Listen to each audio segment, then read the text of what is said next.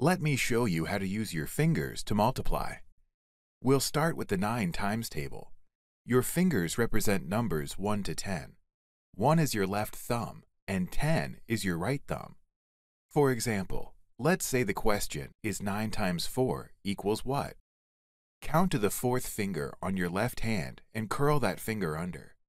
As you can see, we have 3 fingers left before that finger, and 6 fingers up after, so the answer is 36. Let's take another example, 9 times 8.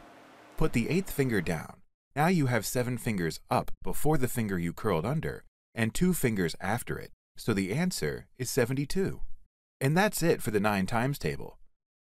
Most learners cope well with 1, 2, 3, 4, and 5 times tables, unlike the 6, 7, 8, 9, and 10 times tables. Let me show you how the 6, 7, 8, 9, and 10 times tables work. The fingers are numbered from your little finger up to your thumb. Let's take an example of 6 times 8. First, touch the correct fingers together like this. Calculating the answer involves 3 steps.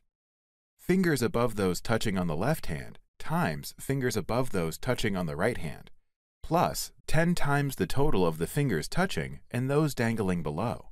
In this example, fingers touching on the left hand are 4, and those touching above the right hand are 2. So 4 times 2 equals 8. The second step is to calculate fingers touching and those dangling below. These are 10s. In this case, there are 4. That gives us 40. Let's add the 2 answers. 8 plus 4 equals 48.